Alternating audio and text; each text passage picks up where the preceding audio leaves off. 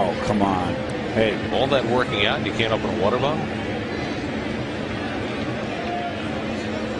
Oh, come on. What's he? Sir, I think you got the wrong workout program. Are you kidding? He's still after us? You ought to ask for help. Come on, give us some money. Last night we showed you a young fan who was attempting to eat a hot dog. This guy's just trying to get the peanut shell opened up. Yeah, Mom, come on. Buy him the ones in the jar that are already shelled.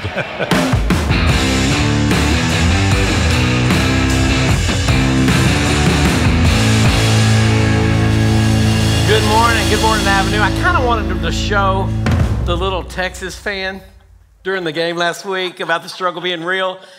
I've started off bad. I'm sorry. Welcome to Avenue. I'm so glad that you are with us today. If you're here in the room, we appreciate that. Those of you on the porch. Ennis campus, I walked around the campus, the new building. They framed it out. You can see what it's going to look like. It's going to be incredible. So excited about you guys getting in that new space. Online, we appreciate you being here. We have started a new series called The Struggle is Real. And we're going to be going through the book of James for the next few months. And we're going to attack the book of James one verse at a time. But I'd appreciate if you don't tell other church people that, because they don't think we use the Bible.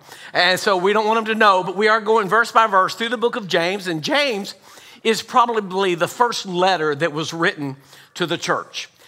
Jesus had just died, been resurrected, and about 10 years after this, James was the leader of the church in Jerusalem. They got together, the Jewish people tried to stop this movement. They stoned Stephen, they put him to death. And then the church fled to all areas. They got away because the goal was to find them all, round them up, and kill them to stop this new movement, this followers of Jesus, followers of the way is what they were called. And so James stayed in Jerusalem along with Peter. He became the head of that church, and he was writing letters to people all around to say, hey, this is how you live the Christian life. This is what the Christian life looks like. We know that you're in a rough place. And listen, I understand if you're not struggling living the Christian life, you're not doing it right. Because the Christian life is truly a struggle to live the way that Jesus lived. So today we're going to start that series and talking about struggling and the struggle's real. One thing we're doing here at our campus, the Ennis campus, is we're going to ask you that once the message starts, if you need to get up and leave, that's perfectly understandable. I have to get up and leave a lot. When you get up, if you have to get up and leave, we're going to ask you not to re-enter the building. In Ennis, we're going to ask you to stay in the back. Here, we just don't want you to come back in the building for several reasons. One, security. Two, I have enough ADD that's so distracting, I just don't know what to tell you. And then anytime somebody opens the back door to come in, I lose the last 8 rows. Because everybody is like me, they all turn around and see what's going on. Now, I understand wanting to be distracted. I'm not that good a speaker. Anything that moves, we're going to look at. But we're going to ask you to do that, and I know for some of you that's going to be a hard thing, but we're just going to ask you, please, once the message starts, we're going to ask you to stay in the room so I can have everybody's attention as best I can. So if you would help me with that, I'd appreciate it. Today, we're going to start in James, and we're going to get through one whole verse. We're going to do James 1:1 because the Cowboys play at noon, and we got to get out of here. No, I'm kidding. That's why I get in trouble. I say stupid things trying to be funny. But we are going to get out of here quick because the Cowboys play at noon. Anyway, all that to tell you. James 1:1. He starts out and he says, James, a servant of God and of the Lord Jesus Christ. To the 12 tribes scattered among the nations, greetings. Now, once again, I want to set the course that we're going to be going through for the next few months. And so I want you, first of all, to know who James is and why he has the authority to write and about his experience in meeting Jesus. And then I want to tell you who it was to, like we said, the people that were dispersed out throughout the entire known land and were followers of Jesus. And then I'm going to share with you why he wrote this letter and how important it was. So let's start with James. First of all, who is James? James is the half-brother of Jesus. He's the half-brother of Jesus. Now, if I was writing the letter and I was the half-brother of Jesus, in my pride, I'd probably point that out.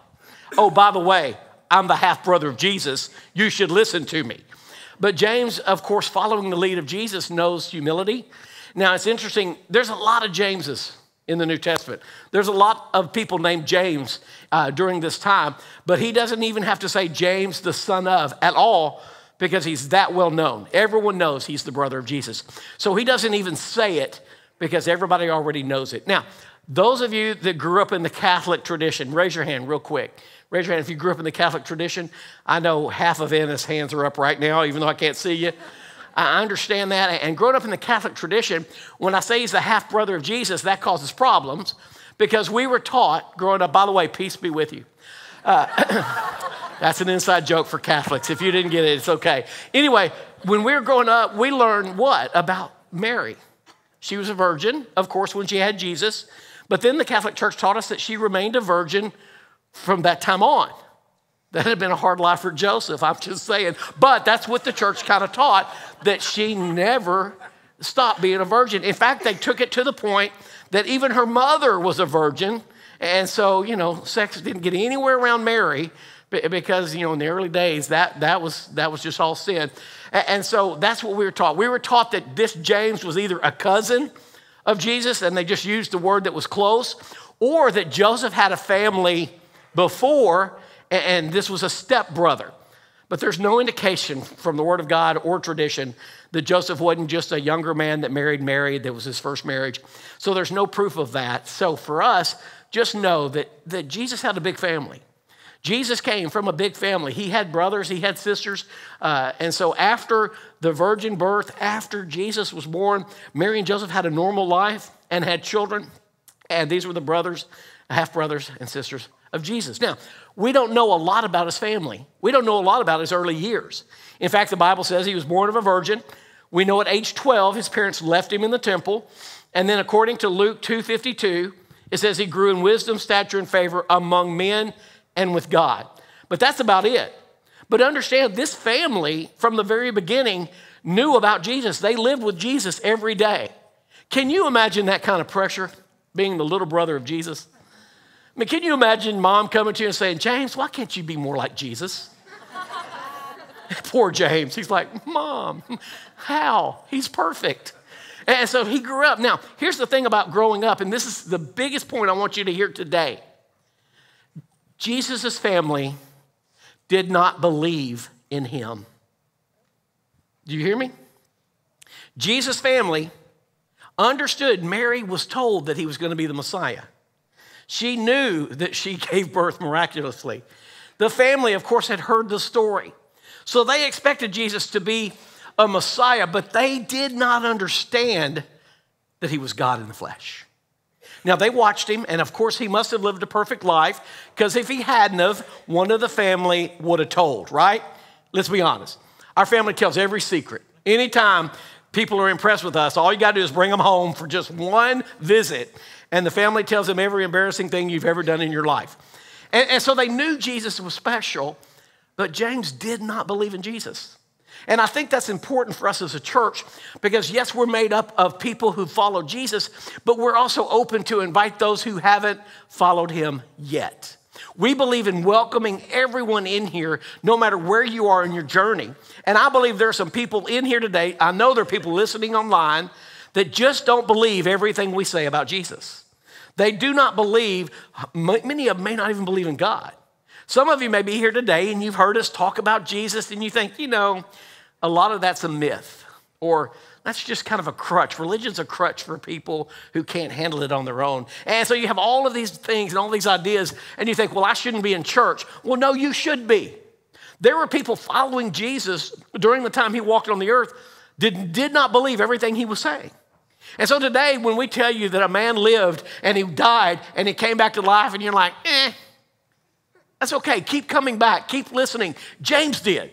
Now, James may have even taken it further than you, because when Jesus started his earthly ministry, he started going all over the area that he grew up in, and he was doing these miraculous things. He had turned water into wine.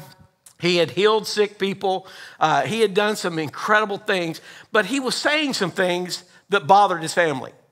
In fact, this is when he was choosing his disciples. He told them to follow me and I'll make you fishers of men. He explained that he was the Son of God. He explained that he was God in the flesh. He had said things like, if you've seen me, you've seen the Father. I and the Father are one. I was sent from God to redeem mankind and to take away their sin. All of these things were bothering his family.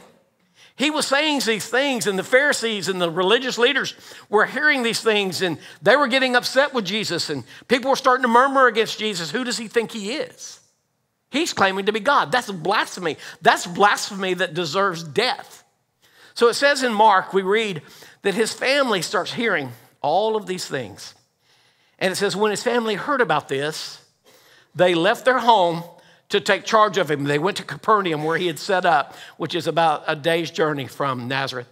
It says when his family heard about this, they went to take charge of him, and listen to what they said. For they said, he is out of his mind. So James thought his brother was crazy. James thought his brother had taken it too far. Now you can understand being the half-brother of Jesus. Can you imagine trying to wrap your mind around your brother's God? That'd be a stretch, right? You check his Facebook status and it says, hey, I'm God. And you're like, whoa. I knew he had a high self-esteem, but he's reaching on that one. And then all of a sudden, the newspapers start picking up stories about him, and he's doing these incredible things, and he's doing all of these miracles, but he keeps saying, I am the creator of man. I am the Son of God. I am God in the flesh. He's saying these things. And listen, understand, Jesus said these things.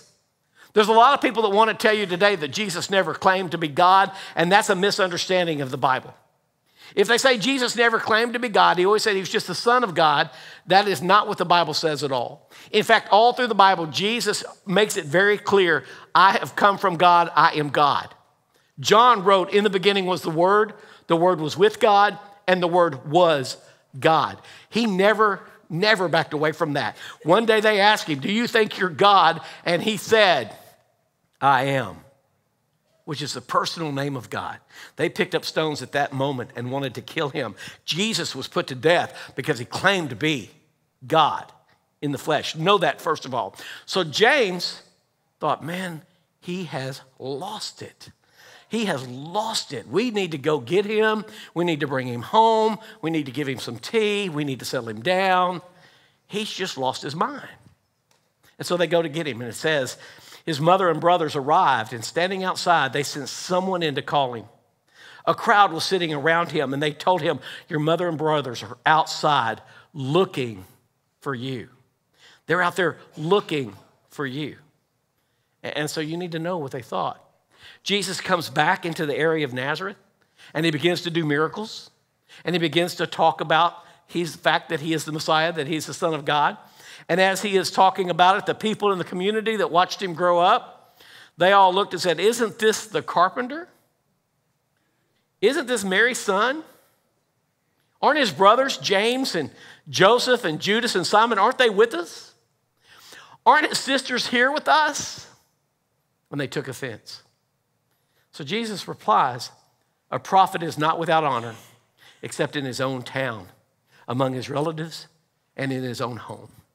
So the people closest to Jesus did not believe. They just didn't. That's okay. It's okay for you in your journey to be at a point that you just don't believe. We want to encourage you to continue coming, continue your journey, continue listening, continue seeking. That's what James did. He stayed in the distance. He followed his brother, but he didn't believe. In fact, his brothers even called him out. In John 7, it tells the story. There's a big festival. And Jesus' brother said to him, hey, why don't you leave Galilee and go down to Judea? There your disciples can see your works, and no one wants to be a public figure hides. So why don't you get out there? In other words, they're kind of saying, hey, if you're such a big deal, prove it. You've ever had somebody, you reach the point, you're like, you think you can do it? Go do it. Well, that's what they said. The next verse says, for even his own brothers did not believe in him. So his family followed him at a distance. They saw the things that were going on. As he went into Jerusalem for that last time, his family went with him because it was a strict Jewish family. They went down for the Passover. His mother was there. Jesus was teaching, and that's when it reached that pinnacle point, and the Pharisees had had enough of it, and so they made a plan to get rid of Jesus, and Judas betrayed Jesus. And they went and they took him and they tried him illegally, and they put him and they beat him with a cat of nine tails, and they tortured him, and they did all of these things. And then they led him out, carrying a cross to a hill where they nailed him to the cross. His family experienced that. Can you imagine Mary? She'd given birth to this beautiful baby boy. She had held this boy in her arms, and now she's watching him. And because he claimed to be God, they're going to put him to death. She watched the whole thing. Her family was there. You know, they supported her. You know, they encouraged her, tried to help her get through this horrible time in her life. Her firstborn son being put to death. She knows he's done nothing wrong. He's never sinned in the entire time she's known him. He just keeps saying he's God. I wish he would have stopped saying that, and he'd still be here. They buried him. They put him in a grave. They rolled a stone, and they said goodbye. As they're mourning, though, 3 days later, something incredible happens. Something that changed the course of history. Something that changed the lives of billions of people. Something that changed the world as we know it, because for the first time ever, a man died without sin to cover up sin, and 3 days later, under his own power, he walked out of the grave. And when he walked out of the grave, everything changed. Everything became different. It says in 1 Corinthians chapter 15, verse 7, then he appeared to James, then to all the disciples. This unbelievable, magnificent, unprecedented thing happened right then. A man came back to life. Unbelievable.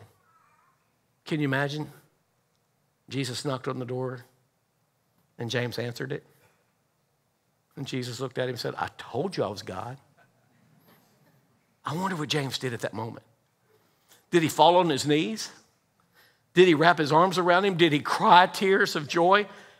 Did he apologize for doubting? What did James do? I don't know exactly what he did, but I know something happened in the life of James that day. I know something happened, and it flipped a switch in him, and he was no longer a wishy-washy follower of this Jesus. He was no longer wondering, is Jesus or is he not the Son of God? That in that moment, he became the Savior of James.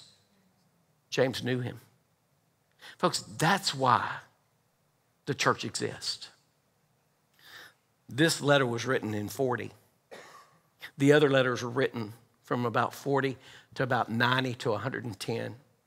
And we compiled those, and we turned it into a holy manuscript, the Bible. But the Bible, as we know it, didn't come about till 325 AD.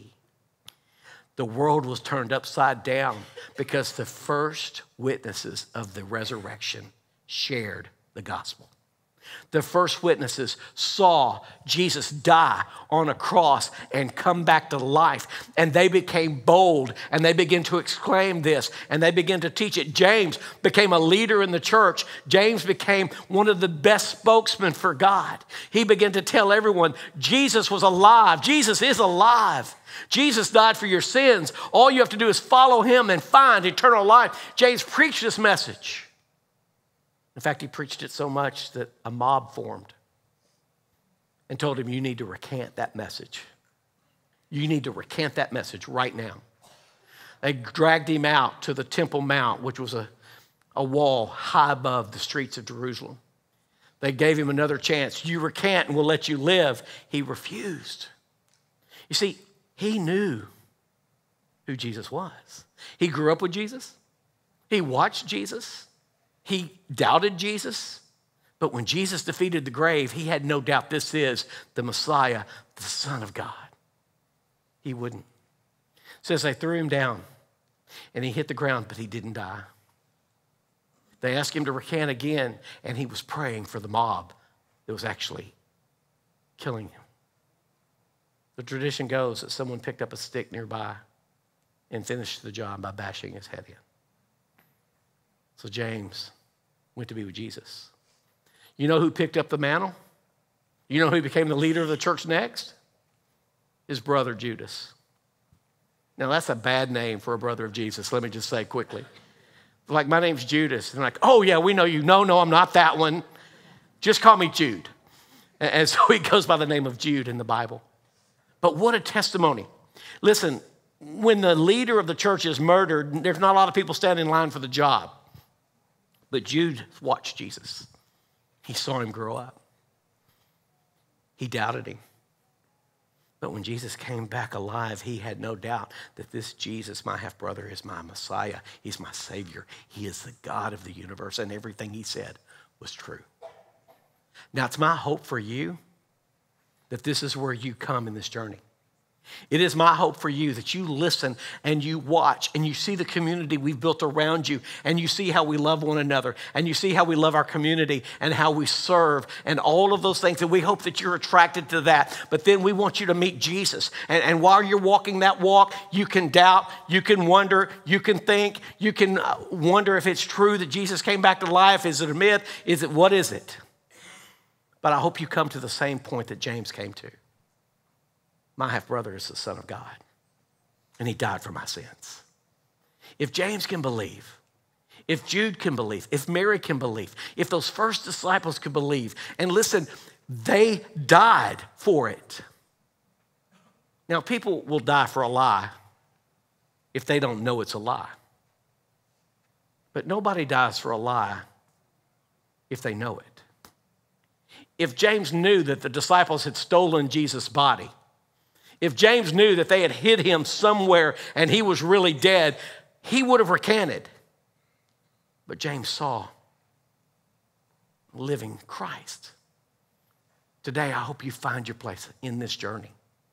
And you understand that we believe this not because the Bible says it, but because the first witnesses proclaimed it, and we are following their lead. Jesus is real. Because of that, James began to write. Now, he wrote to these Christians that were struggling. He wrote to these Christians that were hurting. They had fled their homes, they had left their work, and they were tracking them down. In fact, a man named Saul, who later becomes Paul, is set with, I'm going to track them down, drag them back, and we're going to put them to death. They were struggling in their faith. They were struggling in their life. And so James began to write to them and say, hey, this is how you live in this world. This is how you live among these pagans. This is how you live, that you show others the truth of God. And folks, don't let me downplay the fact that I understand the Christian life is a struggle. But there's something going on in the Christian life that the book of James speaks into, and something all of us need to understand and all of us need to look at. See, the thing that's going to destroy the church is not the people on the outside looking in. I mean, the culture of Christianity, we have always been in cultures that hated us. And some of you, for the first time in your life, you're watching that. I mean, you've seen that we make a hero out of a football player who kneels during the national anthem.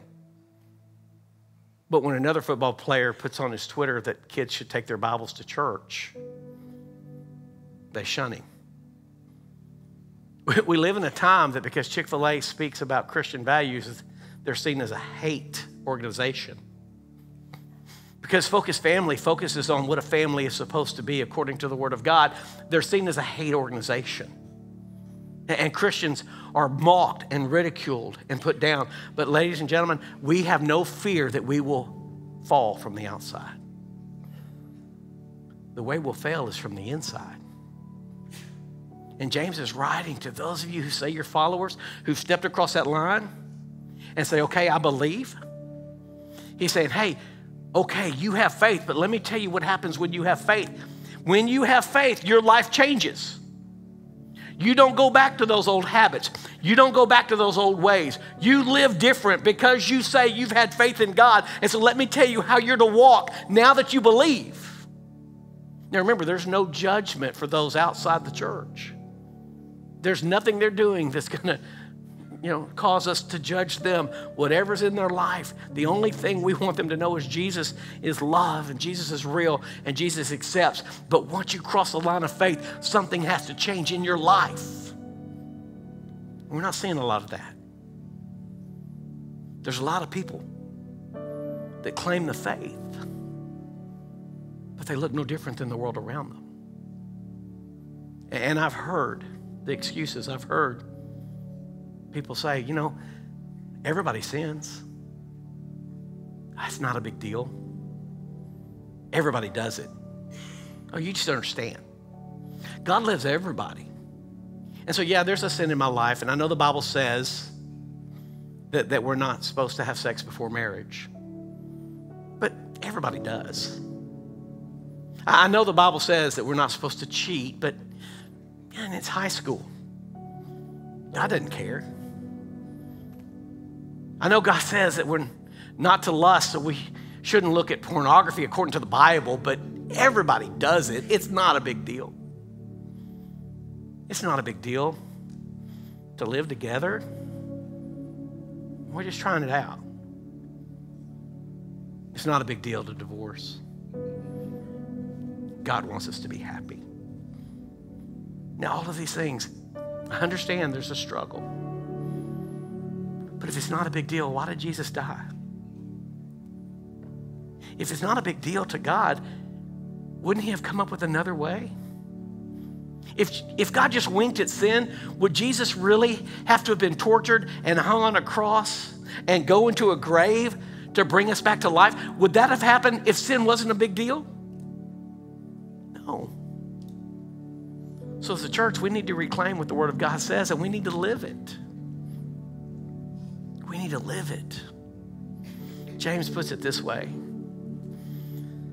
What good is it, my brothers and sisters, if you claim to have faith but have no deeds? Then he says, can such a faith save them? Now, once again, do not mishear. Deeds do not get us to heaven. We're not based on works.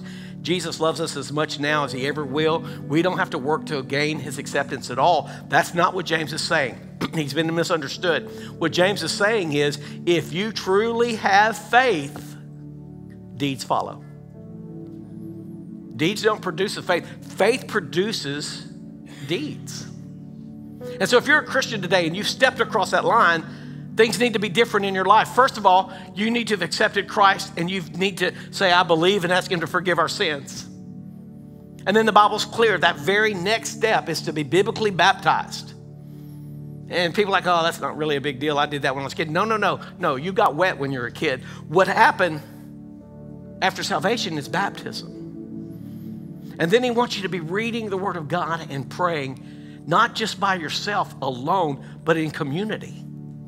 And he's made you to be in community. That's why we started Fight Club. That's why we have life groups. That's why we have community service groups, because we have to do this together. And so as a Christian, if you're out there alone, you're not following up. Your faith has not produced deeds that where you're in community with others. And then you're serving. The Bible says inside the church, loving one another. And outside the church, for a community that is hurting, we need to be out there for the homeless. We need to be out there for the downtrodden. We need to be out there for the rich and out. We need to be serving our community to show them the message of Jesus saves. We need to be serving. We need to be giving to our church so our church can continue to reach more and more and more. And you've heard me say, how big does this church want to be? We want to stop growing when the last person in Ellis County accepts Jesus. But until then, we're not big enough. You need to be inviting.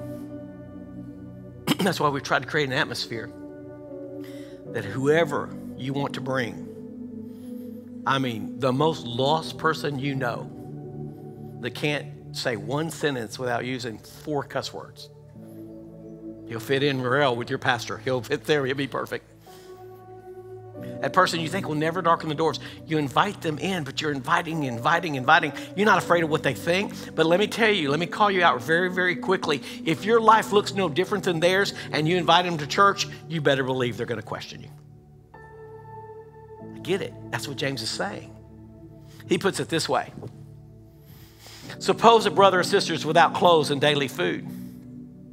If one of you says to them, go in peace, keep warm and well fed, but does nothing about their physical needs, what good is it?